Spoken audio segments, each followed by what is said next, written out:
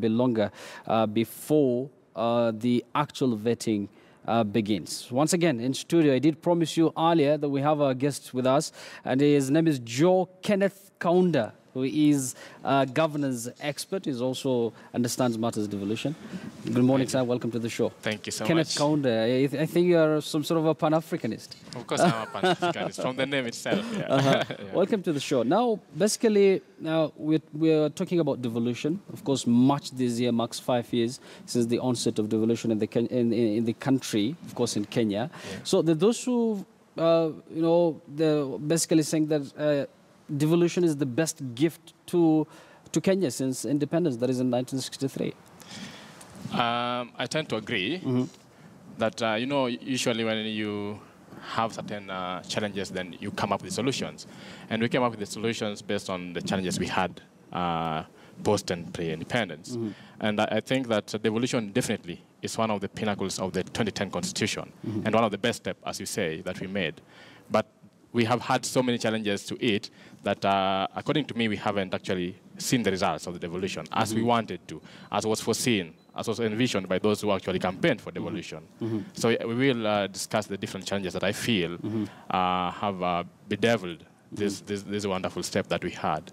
But besides that, I think still we have to agree that this was a wonderful step, and we can't go back. We can only move forward. Yes. Now, of course, one of the issues that has been there since the onset of devolution is we've witnessed some sort of a supremacy battle between the national government and the county government, and after that we've seen delays in releasing of funds from the treasury to the county government. Do you think these are some of the challenges that need to be resolved in order to realize some sort of a tangible development in the country? Definitely, definitely. I believe that devolution is still a very young concept in our country, and it requires a lot of guidance. Everything was concentrated at the central government before, and therefore this central government has to guide devolution fully and all the time. At this stage, then the county governments require the central government fully. And one of the things that we haven't achieved is that proper coordination between the national government and the county governments. And I believe that one of the biggest challenges is not actually money, as we say, because this money, you have to have money and know how to use it. It has been the structures of how this money should be spent. And I think that accountability has been the biggest issue. Because when these things were devolved, did we also devolve the accountability measures? There have not been structures in which to hold these county governments accountable. And I think the national government had the mandate to guide the county governments on how to spend this money. And I think this is one of the biggest challenges we faced is accountability. And this coordination is important because the Constitution says very clearly, and it spells out the stages of coordination between the national government and the county government. But this hasn't been achieved so far. Because there's also been a tug of war between the national government and the county government when it comes to certain issues like money, as you say, which I don't believe should be a big issue, as my opinion, because they get the money at some point. And they have received money. But you have also seen the reports. How have they spent the money? And therefore, sometimes when the national government is a bit reluctant in releasing the funds, I agree with them to some level, because they have to have structures in place before this money is just released.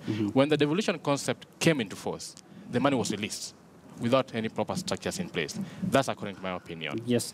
And apart from the rift between the national government, the differences between the national government and the county government, there's also been issues to do with the county assembly.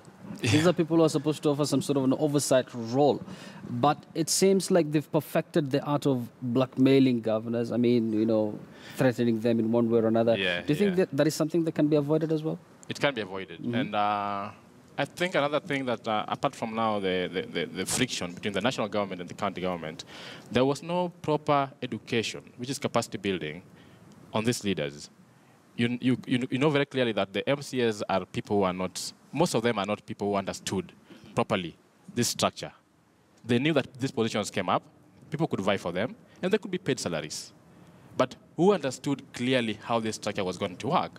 If you go to an MCA in your area right now and speak to them about devolution and what their mandate actually is in accomplishing this task, will they tell you?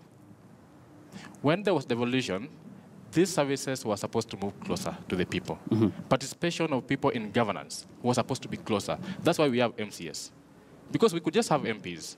We have the constituencies. But MPs were most of the time were inaccessible because of the, the size, the geographical size of the constituencies. Yes. But the MCS was supposed to bring the power closer to people. But there was no proper education both for the MCS and for the people on what their roles are, responsibilities and duties. And therefore, MCS went for these positions just like MPs. And then now you find an MCA who is supposed to be living in the rural area, moving to the closest city. You understand? And therefore, then it means that what was supposed to be achieved, which is participation and closeness and devolving of power, didn't happen at all. Yes. These people are still inaccessible as much as possible. So you're saying there's some need of, some sort of a sensitization. There's a proper need for sensitization, yes. Now, let's talk about, of course, the observers are saying that it's a bit premature to criticize this county government because they've been in office barely for 5 years. Actually, they're going to complete the 5th year in March this year. So do you think, how do you see the future of devolution in this country? The future of devolution is bright, I have to be honest. But it depends on a number of things. It depends on how we are going to address the challenges. Life has challenges, and there's no perfect governance structure. But I think what matters most is how do you address those challenges? We've had our challenges, and this is something new to us. But how are we going to address these challenges? That's one. And that's the only way we're going to go forward. And one thing I mentioned is capacity building, even for the governors. Do they understand properly how this is supposed to work? Because if you read the Constitution, it spells very well what is devolved and what is not. But at some point, you realize that, for example, health and education are devolved and partly not devolved. But do people understand this? Do the governors and the MCs and the people who are supposed, all the stakeholders, understand this Don't you think that is the part of the problem, that, the national government seems to get hold of some of the devolved functions instead of giving the county government, authority? It is part of the problem. But again, we have to look at it from both sides of the coin, because it could be part of the problem. But the national government could also be looking at it from the fact that within 5 years, would you devolve everything to a county government that has never done anything before? Because that would mean you adding them revenue, you're giving them more powers, which I don't think, in my opinion, is the right time. We need a longer time, which is another very important point. We need a longer time for the devolution of these things. But the national government has to put in place structures that these things are being devolved. Not that they should hold back, no. Yes. Now, Joe, do you foresee a situation where in 5 or 10 years to come, where these county governments are not going to rely totally on this money from the national government, but come up with their own source of revenue and, survive based on their own cash? I think 5 or 10 years, no. I have to be very honest. It has to take longer. It has to take longer. It will take more than 20 years. So how can counties achieve or get to that kind of a situation? I think the only way is, one, you just mentioned one thing. They have to be devolved. Everything has to be devolved. If you decide to devolve health, for example, or education, fully devolve the education sector, and therefore guide them on those steps. But I do not say that you devolve it immediately. There are steps of devolution because, for example, education policies within the national government, but primary education, you realize certain issues are within the county government. So I believe there is need to devolve these things with time.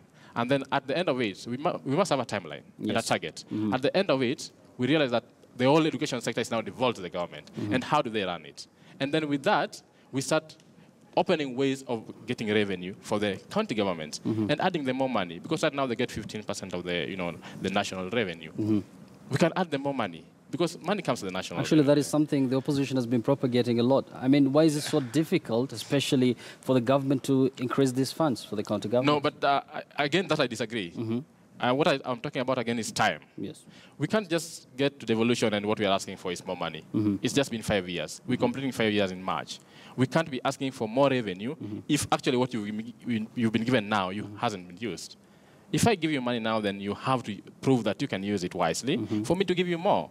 I do not think it is the right time. It is still premature to ask for more money. Something else that people are saying is a bit premature is when health was devolved. We've seen the tussle there between county government and doctors and nurses. Actually, at some point, doctors went on strike for about 100 days. Do you think health is something that could have at least been under the watch of the national government? Yeah, I think there are certain very critical issues. When we're nurturing something very new and very young, there are very critical issues that we need to hold back a bit. Because we've been here now 50-something years, over 50 years, and the national government has been in control. I think this is something that had to be held back for some time. Yes. not to the county governments, because they were not running as smoothly. And you've seen what has happened with teachers and the nurses in the last 5 years. It's been the worst compared to,